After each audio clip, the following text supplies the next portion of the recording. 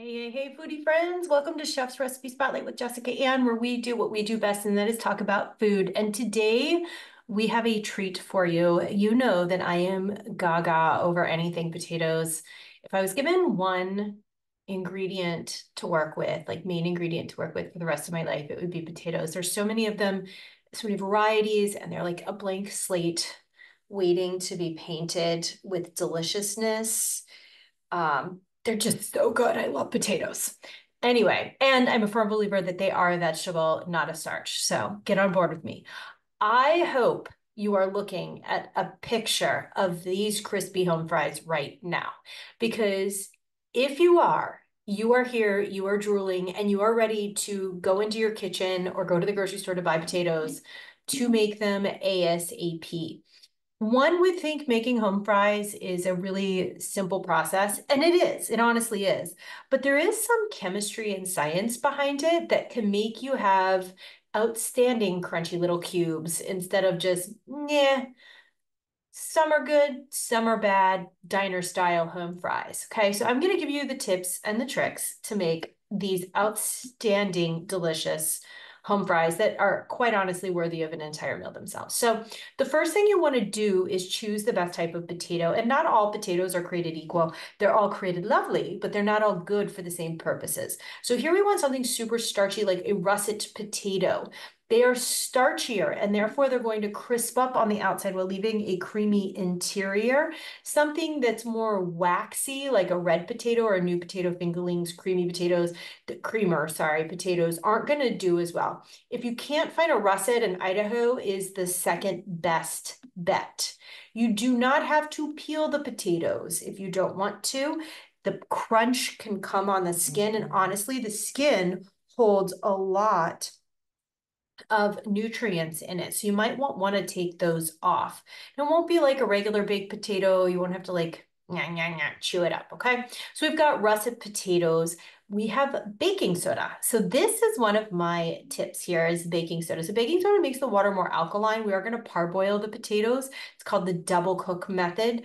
This makes sure that we get them creamy on the inside but crunchy on the outside. Anyway, baking soda is optional, but I highly recommend it. Vegetable oil or another neutral oil with a super high smoke point because we don't want it to burn. We're going to keep that oil or try to right around 350, but we want to make sure that it's not a lower one, okay? We want to also make sure that we have unsalted butter.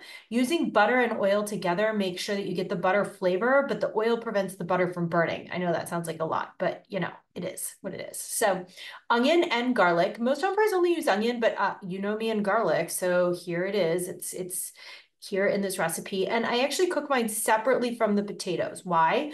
Because onion cooks faster than the potatoes are going to cook, and garlic cooks even faster than the onions are going to cook. So we're going to cook those separate, put them in a separate pan, and then put it all together at the very end.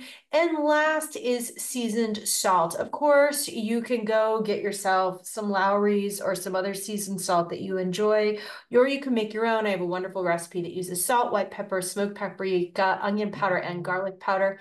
And it's just perfection. So what you'll also need to grab is a pan. I want a heavy bottom skillet with preferably the most surface space as you can possibly get so that you have the most potato making contact with that hot pan. Okay. So we are going to prep the potatoes by scrubbing them well. We are going to boil them, and if there's any dirt on the outside, you're just going to have mud water, and that's pretty gross. Start cutting them up into half-inch cubes or bite-sized cubes. The actual size doesn't really matter that much as long as they're all uniform. If they're a uniform shape, then they're going to cook at the same speed, and that is more important than the actual size. Okay, peeling them, not necessary, but if you don't like the skins, go ahead and peel them, fine by me, okay? Place the potatoes into a large Dutch oven, large pot, cover them with cold water. They are going to start there as the water comes up to a boil. And this is when you add the baking soda. You only need about 1 teaspoon to change the alkaline content of the water. So when it boils, cover the pot, bring it to a full boil, and then remove the lid and stir it. Cook it for another 1 to 2 minutes. The potatoes are small, so it won't take long for them to be tender. Just dip a fork in there and check it. And if it can spear on the fork easily without any resistance, they're done, right? And they're double cooked, remember? So you're going to cook them again if they aren't fully cooked. They might start to break apart a tad, and that's fine. In fact, it actually is better if the exterior of them is roughed up a bit. It brings out the starch, and that's going to help with the crunch when we fry them. Okay, drain the potatoes in a colander, tap out any excess water. I actually will let mine sit there for about a half an hour just to make sure all the water is out of it, get them as dry as possible. It's kind of the same concept as a steak or a chicken. If we want good browning, then we really want to start with a dry as possible exterior. Okay, so next step is to heat some of the oil, not all of the oil, part of oil and part of the butter in a large skillet. We're going to work in batches. This is a don't crowd the pan kind of situation. But before we even start with the potatoes, we're going to start with the onions, just the onions. Leave the garlic out for now. So add the onions to the oil and the butter, saute them around until they're fragrant. We're looking for sauteed onions so they keep that oniony taste, but not caramelized so they get sweet. Okay, about when they start to turn a little bit brown, that's when we're going to add the garlic in. The garlic only needs about 1 minute. Take those out using a slotted spoon, leave their flavors and any leftover oil or butter into the pan. Keep it hot. Okay, so now we're going to start adding the potatoes, and you're going to have to work in batches here if you have a lot of potatoes, but that really depends on how many potatoes you have. Add them in a single layer. Don't let them crowd too much. I don't want them stacked on top of each other.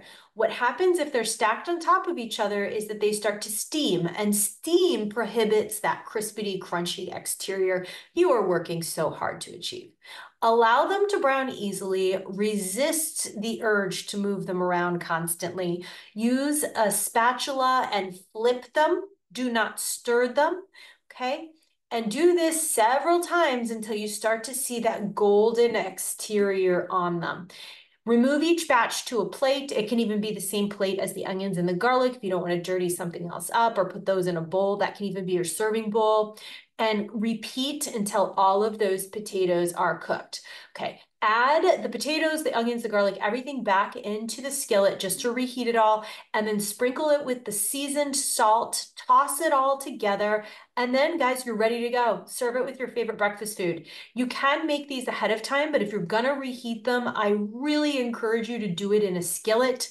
Do not microwave them. That steams them. They will not have the same crisp or crunch to them. They make an excellent hash. You can make them into Annabelle fries. We've got a pulled pork hash we love, a sausage hash, corned beef hash. You can use them for garbage plates if you've never had a garbage plate. Of course, for potatoes O'Brien, something along that. You can even make them into some sort of a casserole instead of using hash browns for a casserole with ground beef or bacon or pork, right? Okay, as always, we hope to give you culinary inspiration. We want to hear your thoughts, comments, experiences, tips, and tricks. Leave them in the comment section below. Make sure you subscribe to our podcast where you listen, and of course to our newsletter so you get all of our new YouTube videos and recipes that come out weekly. From my kitchen to yours, stay crispy. Let's say stay crispy for this one. Bye, foodie friends.